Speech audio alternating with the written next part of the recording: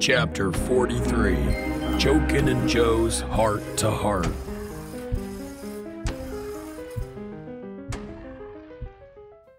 The Saints have finished day 5 of their perimeter march.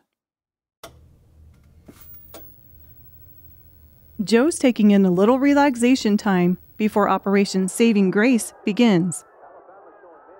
He's kicked back in his recliner, enjoying a cold one and watching college football, while Knife Warrior's showing off for Joe's secret company by taking in some target practice on a few barn flies.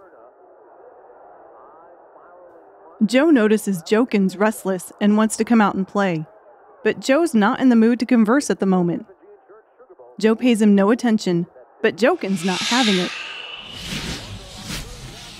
Jokin floats around the room, doing his best to get under Joe's skin. He rattles the mirror on the wall, he tickles Joe's feet, and knocks on his forehead. Joe purposely ignores Jokin, keeping his eyes focused on the game.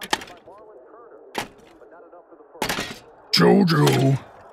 Oh, Joseph. Do I need to turn off the tube and pour out your beer, or what? Or hey, I know. In an instant, Jokin lifts Joe from his recliner, bends him over his knee, and starts spanking his butt. Joe squirms and kicks like a 5-year-old, but can't escape Jokin's strong spirit hands. And just when Joe believes he's finished, Jokin gives him one more good one to grow on. That last one's for rooting for Alabama. Come on, Ken. I'm a grown man, for crying out loud. Aw, did Daddy hurt him? Little boys feel bad. Jokin takes Big Joe in his arms, rocking him like a baby. Okay, put me down. I'm sorry. Let's talk, damn it. Now that's better. Listen, son, we need to have a heart-to-heart. You can't allow Austin's plan to destroy your 2 brothers. They're your brothers. Joe's still upset because he's missing the game. Well, Ken, I believe if you hadn't taken your family into a devil meeting, I wouldn't have to kill anyone, now would I? It hurts me when you call me Ken. I'm your dad.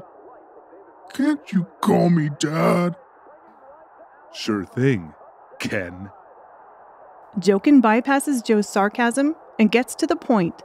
Well, this God Austin worships, this Jesus everyone's marching to, maybe he can do something. Maybe change Jack and Jerry and take the devil out of them. I don't know, redeem them or something.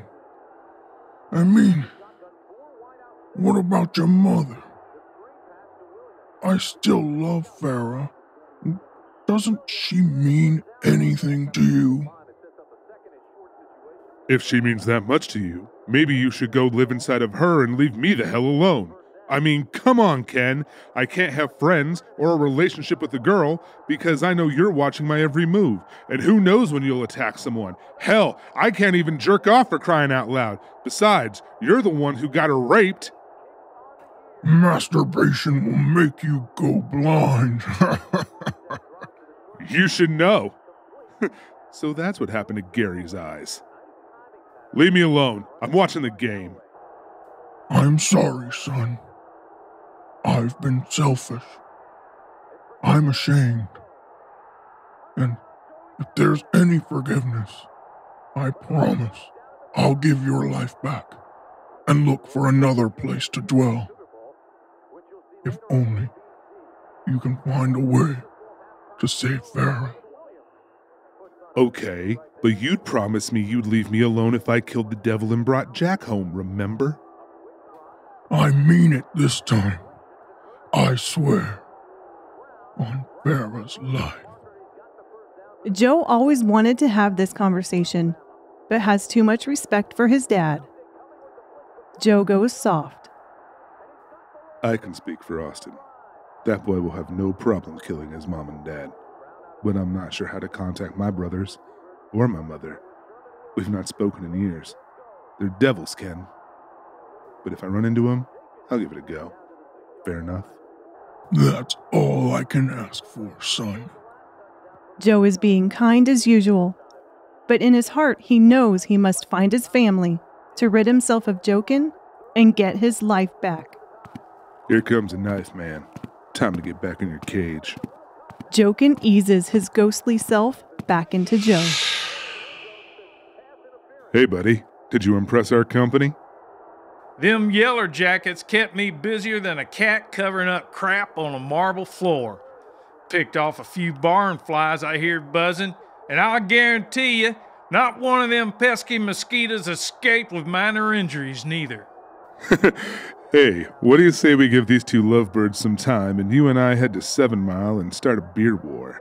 Got down off my horse. If your brains are dynamite, you couldn't blow your nose. You hate 7 Mile, Joe. I've got a few relatives I haven't seen in a while. I'm gonna try tracking them for an old friend of ours. What do you say, old buddy? Well, guess I didn't pack my fancy snakeskin shit kickers for nothing. Let me glide my daggers across the rock a few times and we'll get her going here directly.